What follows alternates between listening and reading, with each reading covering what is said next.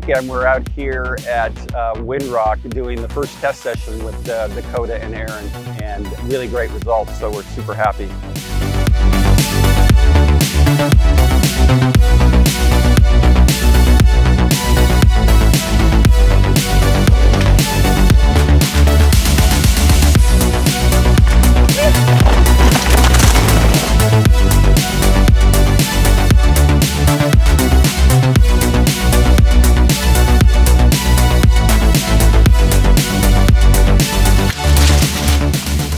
Got old bike versus new bike all sorted out the last few days, and we're pretty much just on the new bike now full time.